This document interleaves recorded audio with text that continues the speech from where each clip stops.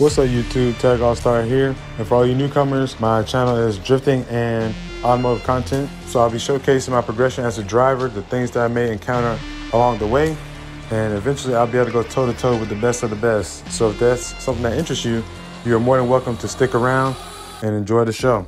So all their speed coilover kits. Let's see, I believe this is an overseas company. I actually looked at the website. They actually have like their own drift team and everything like that. So I decided I would try them out. They are a little bit cheaper, but they do have adjustment. Let's see, it's like a McPherson strut, cushion ride height adjustment. That's pretty cool. So I'm about to look at these in just a second. They actually give you instructions and everything. That's crazy. Got some pretty decent stickers. I definitely put these on the car. They got spanner wrenches. Definitely need those for the ride height. That's really what I need the coilovers for. Because my car is way too low, if y'all remember from the last couple videos. So these are the rears right here. The perches on them. Look pretty good, but I'm not going to do the rears right now, so I'm going to leave those where they are. And these are, I think, like 32 way adjustable, I believe. Looks like these have height adjustment as well. It's pretty cool. All right, so here's our front coilover. It actually looks really good. Looks kind of similar to a BC, to be honest. I never had any BCs, but this is kind of what they look like in a way. And this is an 8K spring, I believe, on here.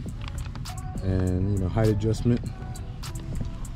It has what is it, rebound adjustment, I believe that is. So you do hard or soft. And it has camber adjustment as well. And which would be great because my car is, you can't really tell right here, but it's pretty cambered out. Things like running like 6-7 degrees of camber roughly. Like I said in the video, you can't really tell. But in person, it's a good bit. So we're trying to get these on in just a second. And since this is a McPherson strut car, it should be pretty easy for the most part. Just get the bolts off and caliper off. So we'll go ahead and get the car in the air, and we'll get right to it. All right, so I just set the preload, and all I really had to do was take the 2 spanner wrenches to these coils right here and just compress the spring a little bit. But what I did, I just tightened it up just enough to where it's firm, but the spring can still spin. Let me hold it real quick. This spring can still spin in here a little bit, but it's really firm though. So that'll be our preload. Now to match to the other side, the instruction says you need to measure from the top hat down to the bottom of this collar. So my distance right now, I think it is 9 7/16. So we're gonna do the same for the other one.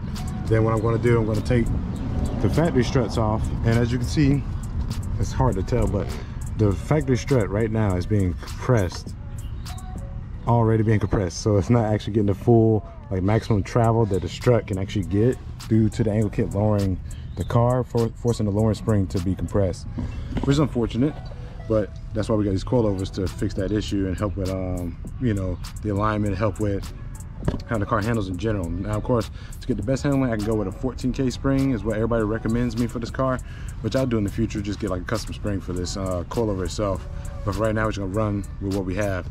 And as well, another feature I noticed is that this coilover actually has like this oval hole for if you had like a, if you want an even more camber adjustment, if you had one of those, I think, eccentric bolts to help with the camber. And I think you can get like a factory Ford eccentric bolt to even go in there.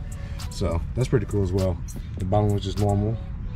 So we'll go ahead and do the preload on the next one, and then we'll jack up the car, take the stock strut out, and then we'll figure out what our height is going to be. I'm probably try to do 2 inches above what the factory strut height is.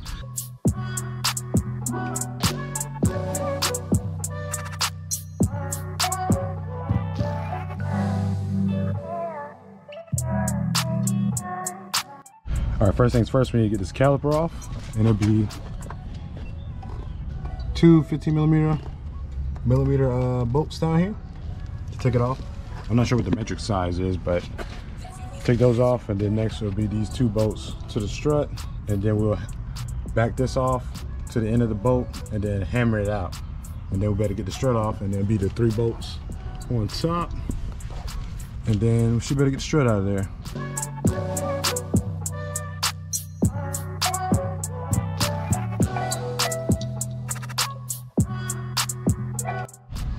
All right, here's a little tip for getting these out and being able to get enough leverage to hammer them out. You can actually turn the wheels. Let me see if I can turn it by hand. Nope, got to do it steering wheel. All right, so you turn the wheels, you know, the opposite direction that you need to hit the bolts out, so that you can actually have enough leverage, enough room to actually hit the bolt out of the knuckle.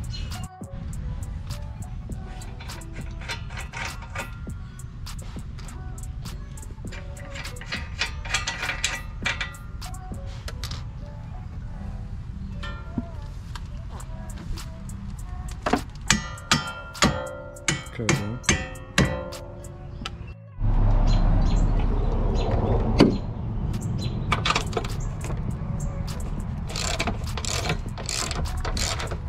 So he's the strongest member of the team.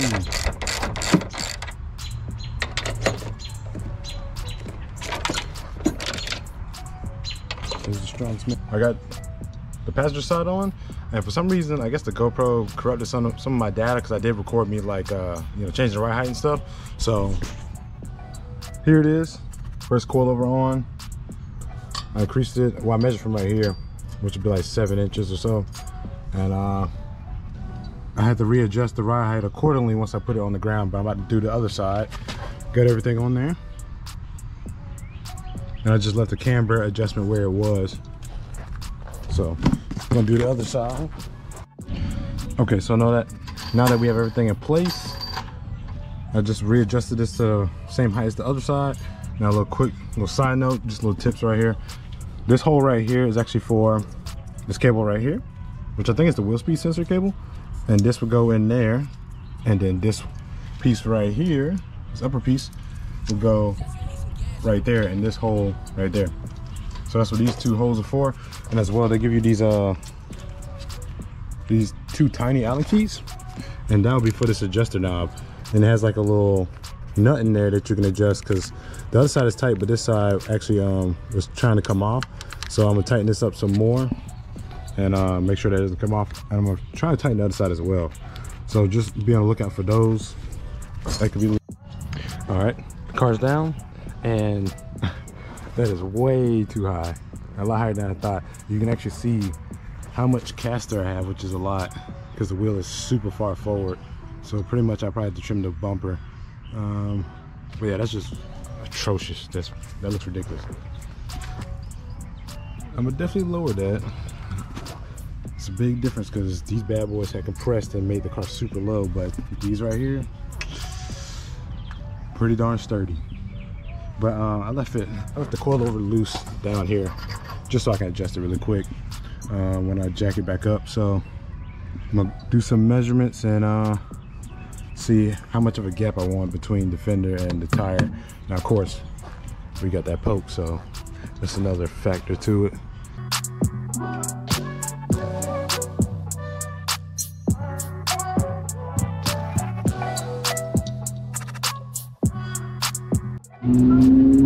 This is how the car is standing right now. Got that monster truck fitment, and as you can see, I have a ton of caster, like I said earlier, so this is way up here, so I couldn't put the bumper on because I need to cut it pretty much. And it don't ride bad at all. It does still get a little bit of bump steer, but I think I'm let's see.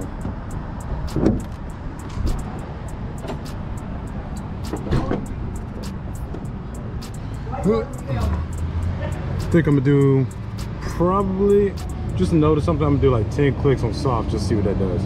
So do 1, 2, 3, 4, 5, 6, 7, 8, 9, 10.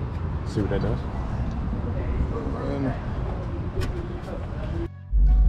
All right, so we're gonna test it out. I know you guys can't see anything, but we do our best. You can mostly see the steering wheel for the most part, so let's give it a shot. This is my first pair of coilovers to have dampening adjustment. So I didn't know that for the front, you actually need to put the setting on hard for the dampening, so that the spring and the shunt can have better control over the car's weight up front. And of course, if the car was rear engine, it'd probably be a different scenario. But for this car, since I put on soft, the front end was shaking a lot, and I kept stopping thinking that something was wrong, but it was just the dampening was too soft. Plus the 8K spring was also too soft to control the car's weight over bumps. So eventually, after this video, I ended up putting the 14K springs on there, and I'll give an update on that later on.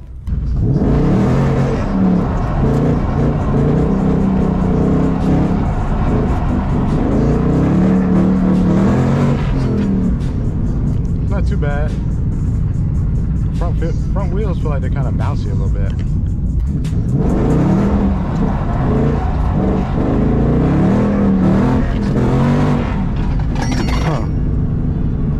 Honestly, the front feels unpredictable, really. I don't know why. There was also another underlining issue that I was having with the car, and that was my VCT solenoids starting to fail from me drifting the car. And having that constant on and off throttle was actually making them fail. Now the VCT solenoids that was on the car were actually from rockauto.com, and it's not to knock them or anything like that. It's just a cheaper VCT solenoid that I installed on the car a year ago, because a year ago I had a misfiring issue thinking that it was VCT solenoids, but it actually wasn't. It was the fact that I was putting too thick of an oil in the car and it was locking up the cam gears. So once I changed the oil, it actually freed up the cam gears and the car drove normal. But the more and more I drifted the car with the non-OEM VCT solenoids, the more and more it started to fail. And in this video, the car was barely able to spin the tires that I had on it because the VCT solenoids were failing.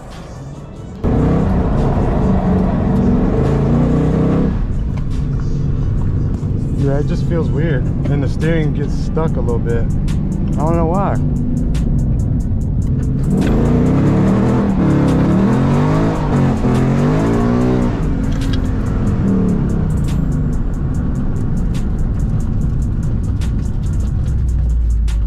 Or the car simply has a lot of grip. That could be it too.